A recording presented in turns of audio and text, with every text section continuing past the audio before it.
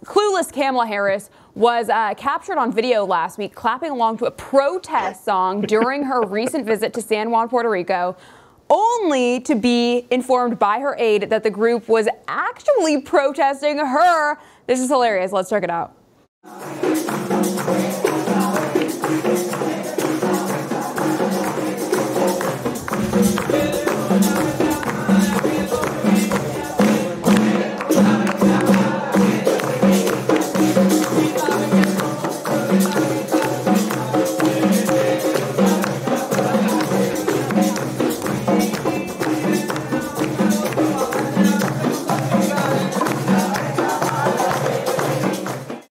I love how excited she was when she first started clapping along, and then the gradual slowing down of the clapping and the look on her face when she finally figured out what was going on. What an absolute embarrassment, Eric. Your thoughts on this? Yeah, well, I haven't seen that kind of enthusiastic clapping since I've seen a trained seal. That was very good. How much of a fool do you have to be to make Joe Biden look good? We know why she was picked as a running mate. I'm sorry. Clapping along and looking happy while people are singing about you, and singing about freeing Palestine, and they greeted her with banners that called her like the Queen of Genocide or something like that. She clearly didn't receive a warm welcome. She was in Puerto Rico to talk about how much money the U.S. has given Puerto Rico as a territory under the Biden administration. I think she said like $140 billion or something like that. Whatever it takes, to buy some votes before the election. Mention the money we've given you. They still didn't give her a warm reception, and she sat there and clapped along to a song that was insulting to her. Yeah, not a good look, but I mean, this is Kamala Harris. I'm sure she just got a good cackle about it later. I'm sure she did. And who honestly have we not given money to at this point? I mean, it's just all around so embarrassing. Continuing on with the embarrassing women, Eric, the slob kebabs on The View recently went all out on a tirade regarding their thoughts on whether or not we need men. Let's take a listen to what Anna Navarro had to say on the matter. Roll the clip. Men are useless. And by the way, I want to differentiate between straight men and gay men, because I think I would die without gay men. Nobody can gossip like gay men. Nobody can help you accessorize like gay men. Nobody can help you keep you from doing harm to yourself like gay men. But with the exception of somebody like Steve, I think Steve is very self-sufficient. That's Joy's husband. But my husband, it takes a village of women to make sure that he's not emaciated, starving, and living in his own filth. Eric, I've got to say, I'm absolutely shocked that any man would marry any one of these women.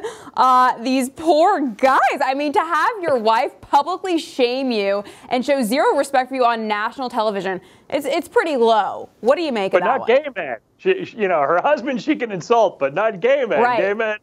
Exactly. Yeah, and the whole cast, The View, you only showed a clip of the segment. They just basically went around and trashed their husbands for the most part. Yeah. I don't know how the husbands feel about this. You would imagine they'd be all divorced after the segment, but maybe they got home and gazed into their husband's eyes longingly and froze them into stone like Medusa so they couldn't leave. That might actually happen with the host of The View. I want to know, who would want to be with The View? That's the question. That is the question of the year. What man really wants to be, seen associating with The View? I don't know. But yeah, that was really weird. I don't understand going on national TV and, insulting and degrading the person that you're married to. But this is The View. I guess anything goes on that program. You're right. I guess anything goes. But maybe they're married to trans men, because I just can't imagine any man wanting to be with one of them. If men talk about women the way they're talking about men, they'd be called misogynist. But, they probably just hate men, because no real man would really ever probably give them the time of day if they were just out on the street walking along. It is just disgusting, despicable behavior. Nothing ceases to amaze me from these slob kebabs on The View, Eric. One of the real men who real Americans love, of course, is President Donald Trump, and he is being attacked yet again by the lamestream media. But hey, what else is new, right? Let's take a listen to MSNBC cut Trump off as he discussed election interference after stepping out of the courthouse in relation to the hush money case against him. Roll the clip. This is a pure case of voter intimidation and election interference, and it shouldn't be allowed to happen. This case could have been brought by the DA, but they...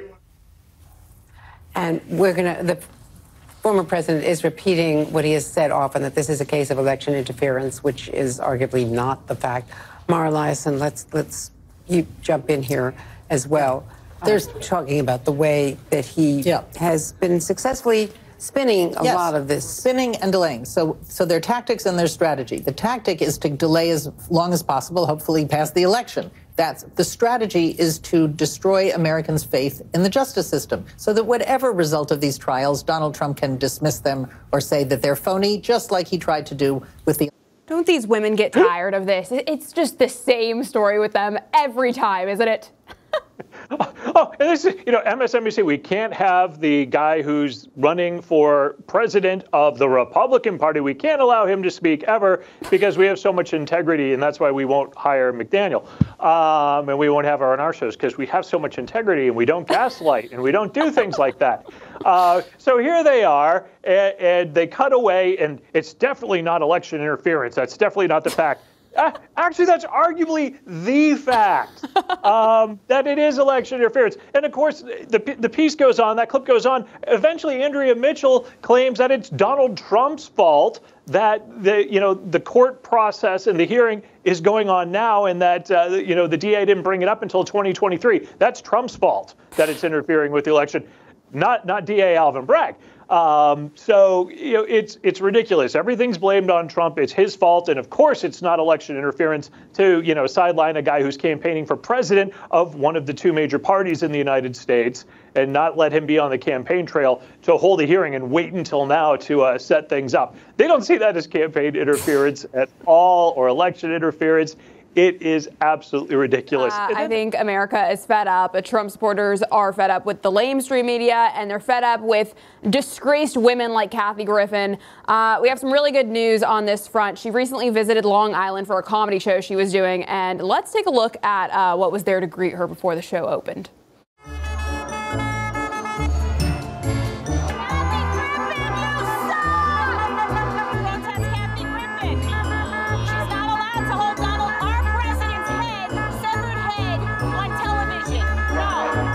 Protesting this woman here. Yeah. We got a head of hers, like she had a head of Trump. You tell me why we're here. Because we're Americans and she's not. This just warms my heart. I love to see it. We need more of this, don't we, Eric? Hey, you know what? I think the show outside the venue was more entertaining than what went on inside, especially when it deals with Kathy Griffin, who, wasn't she just on social media making videos pleading for people to come to her shows because ticket sales were so bad? And if you support comedy and support women, you got to go and buy a ticket to Kathy Griffin, whose only relevance on social media is people questioning her facial surgery. I know. It's terrifying. And how odd that has come out. And of course, you always go back to that great line about Kathy Griffin. She's a lot like the AIDS quilt. A lot of work and stitching has gone into it, but it's sad to look at. Very sad indeed, and I think I'm going to have nightmares about it now tonight, Eric.